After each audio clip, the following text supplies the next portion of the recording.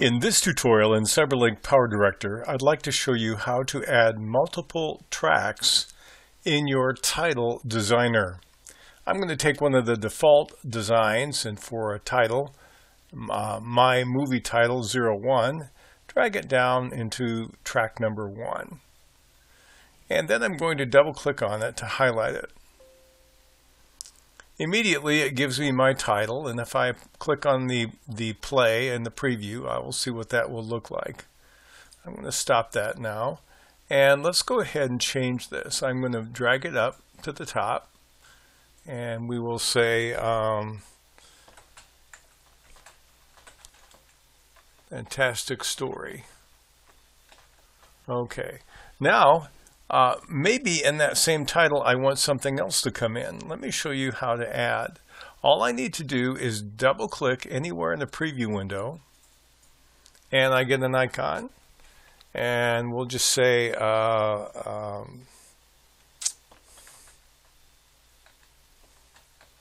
surprise here.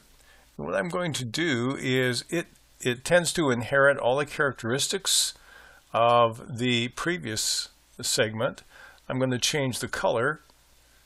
We'll just change it to an orange here, and we'll look at the effects here. Look at starting effect, and let's change it just to a glow, and we can change the ending effect. We can also change where it is in the title track.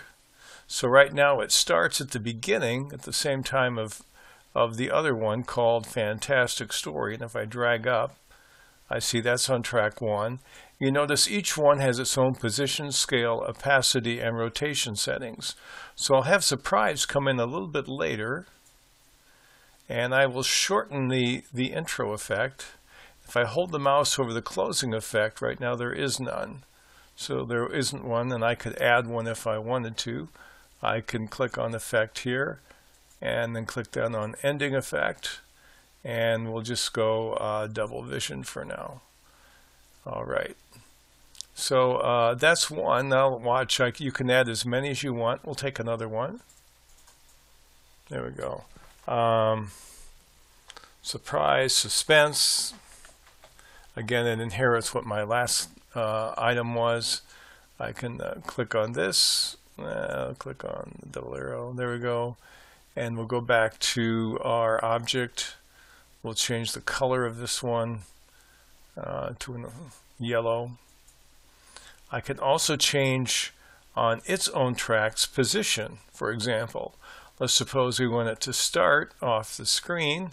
I'm going to move my scrubber to the left, and let's see, let's make suspense start farther in though. Let's move it over here. With the scrubber in this position, I'll take the text and move it off to the right where I can see it over here, and then I'll click on my position. We'll set a keyframe at this locale, and then we'll move it over to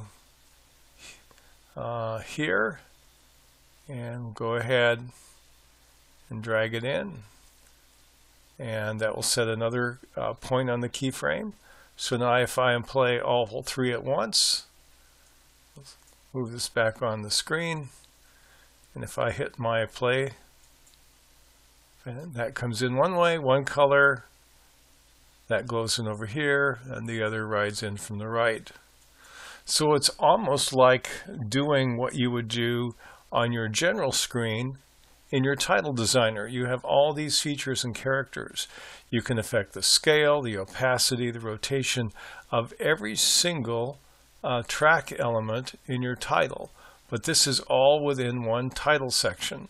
So if I click on OK, all of these elements are tucked into this title section. They're not all on separate tracks. Now there are some things I can't do as much. Everything is confined to the width of this track, of this element here.